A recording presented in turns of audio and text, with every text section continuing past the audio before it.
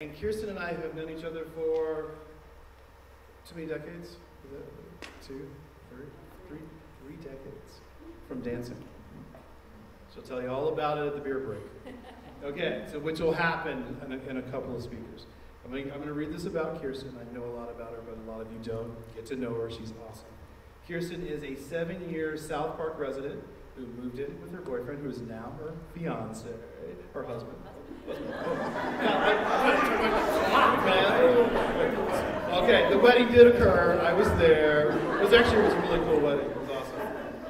And she has lived in California, Nevada, and Illinois. I know all this. And she came back to Dayton because she felt Dayton is a much more culturally advanced place. How cool is that? Yeah. And it is. It is, because I have our show to prove it. Our show proves it. And what she does is she is an active transportation planner for Miami Valley. That's biking, walking, and buses. How we get around this fair bird. And serves on the boards of 2 dance companies. Oh my God. Like she doesn't have, she has no respect for her own free time. She is like literally giving of herself way too much. Shame on you. You talk about me. Shame on you. And watch as she pulls back the curtain on this mysterious world of hers. Now, her topic is Lights, Camera, Dance, the awesome project I won't do again. That's every arts project.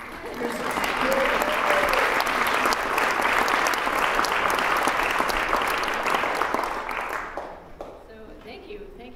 And I've joined the weird world of people with 3 names. It's very strange. Lights, Camera, Dance. I wanted to share this. I actually created this for the Planning Slam, which is a similar thing that we do for planning professionals. And so I wanted to make this like, I'm a professional, but I also dance. But now I'm following a bunch of artists, so it's really interesting to turn it around.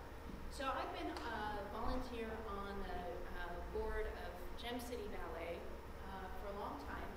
And one of the worst things you have to do as a board member is fundraise. And it's awful.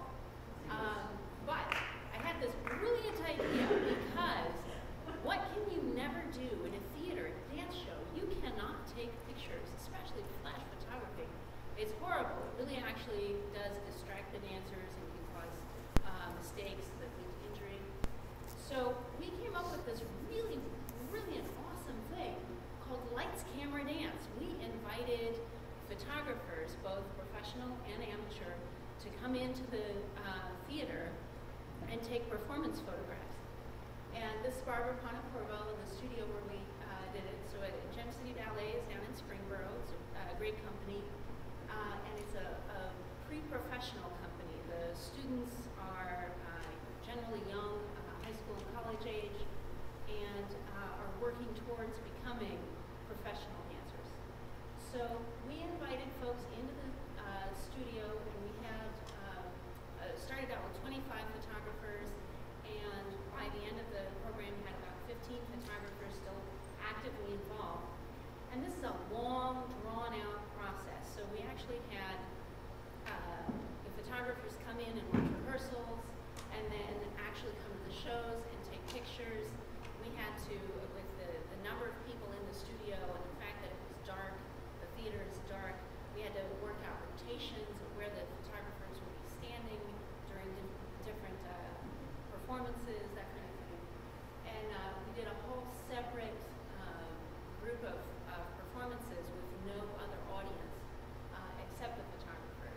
But you get a sense of what they were able to capture, sort of the motion and the delight, the images in the past slide were a more traditional formal line. These are much more free-flowing, modern, or contemporary style of dance. This is the listing that I gave for so that everybody would have the same number of opportunities in the front of the theater versus the back of the theater to get their shots. And moving around through the theater, sometimes the best view isn't straight on. It's actually a diagonal. So it was a really cool experience. We did this for an October show, a February show, and then we had them prepare pictures for our April show, which is our last show of the year. We displayed the pictures in 4 coffee shops, a week at Rosewood, a week at Centerville Arts Gallery, here and there and everywhere. They were downtown for a week at the Rival. So each time we picked up all these pictures, we had, again, over 15 photographers turning in 3 to 5 pictures, framed pictures apiece. So that was a lot of stuff to move around and set up each time. But we really had just a beautiful display. And actually my favorite part was when we brought them all back to, this is at the Centerville Art Gallery, when we brought them all back to the studio for the final performance and the sale. And all of the dancers came out, and they hadn't actually seen the framed photos yet.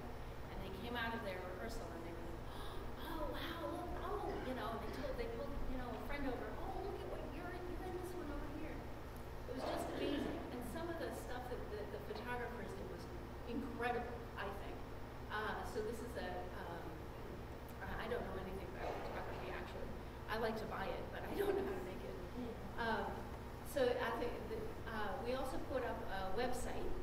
So actually, if you're interested, I can give you the website. It's on Fine Art America, Gem City Ballet and its gallery. You can actually buy the prints still up through this coming April. So it's a year-long display at the website. But really, so this is a number of the photographers are friends that I recruited. A lot of these pictures are from the Lorenzettis, if you know Jennifer and Dan Lorenzetti from Cucumber Key Photography.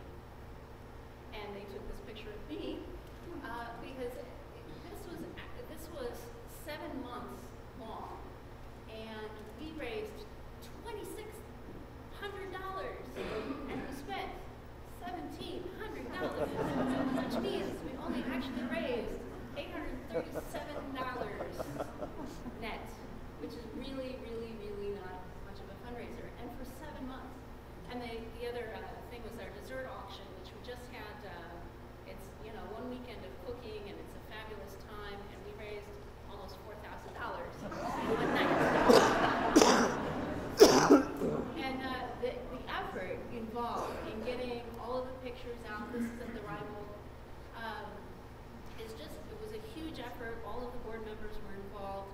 When you're talking about teenagers, one of the reasons we didn't actually sell a lot of pictures at the end, the teenagers, although they were fascinated seeing themselves on the wall, all of a sudden they were, self-image issues were coming up. Oh my gosh, my foot's not turned out. Oh.